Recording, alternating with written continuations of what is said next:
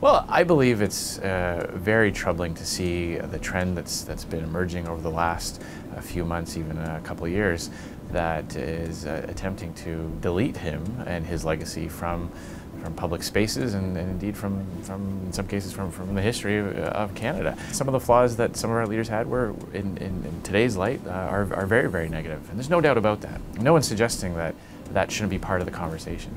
Statues of Sir John A. Macdonald aren't erected because of his flaws. They're erected because of the vision that he had, the work he did, the fact that he devoted his life to building Canada.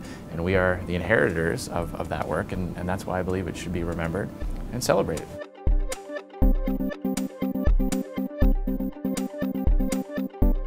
We want to leave a better environment to the next generation of Canadians. Conservatives have a great record on that, being conservationists, bringing in meaningful new regulations for wastewater, and then in helping cities upgrade their infrastructure so that they can clean up the water before it goes into our rivers, lakes, and here in Halifax is a great example, into the harbour. The carbon tax doesn't do anything for the environment. It chases away jobs and investment. Those emissions will be emitted elsewhere. The jobs will go along with it. One of the points I made in my speech last night, there are a lot of examples where Canada can produce things cleaner because we have tougher regulations, or because we have access to cheaper, cleaner power. We should be taking advantage of that and helping reduce global emissions by using the advanced technology we have and the tougher standards that we have here.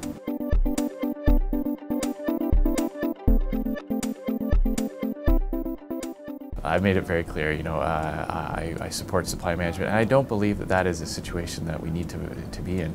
The Conservative government in the past, when the Free Trade Agreement was originally signed with the United States, was able to preserve and protect NAFTA.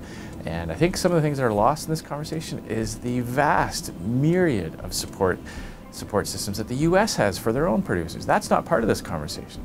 So, everything from floor prices to their own quota system in many, many states, as well as the U.S. Farm Bill, that's not being talked about.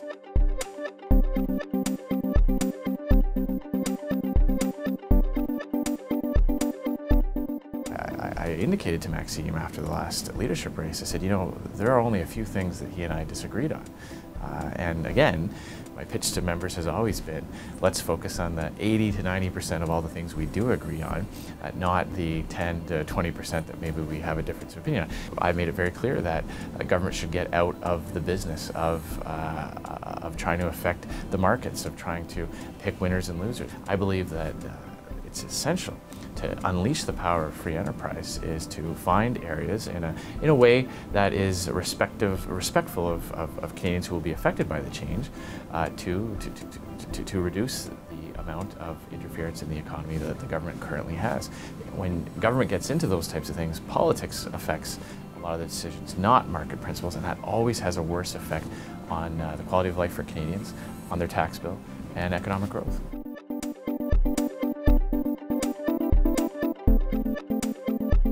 Yes, we want to do it in a way that's respectful of the dynamics that the universities face, where they do have some legitimate concerns around how to manage protesters and backlashes, but at the same time not allowing those people to have a veto, because that's not the right answer either. And also building in some kind of a way to evaluate what that framework would look like, to see, an isolated incident with one person at a university does not equal an entire mindset at that university. So those are the types of conversations that we're having.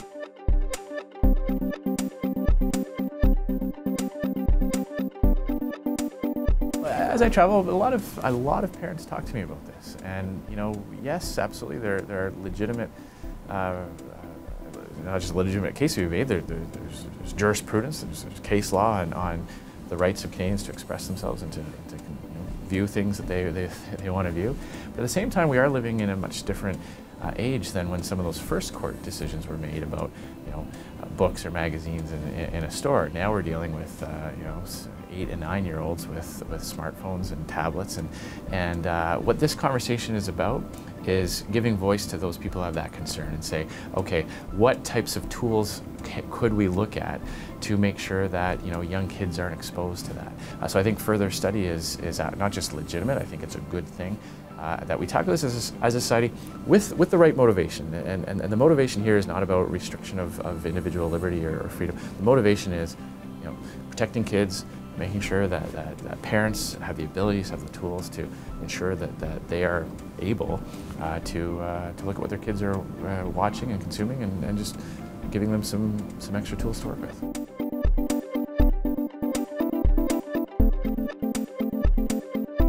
We have to fix our procurement system before we do that. We could hit 2% tomorrow just by throwing money at a system that we can see has a lot of flaws in it. We're going to have a fully costed platform that will speak to where we will find efficiencies in government, where we will cancel some of the wasteful spending that the Liberal government has brought in. They've brought in a multi-billion-dollar infrastructure bank that protects profits for private companies but puts all the risk on taxpayers. So we've already put some markers down saying this is not an appropriate way for the government to spend money. We're going to put that into other priorities, or indeed to tax cuts to give it back to the Canadian people.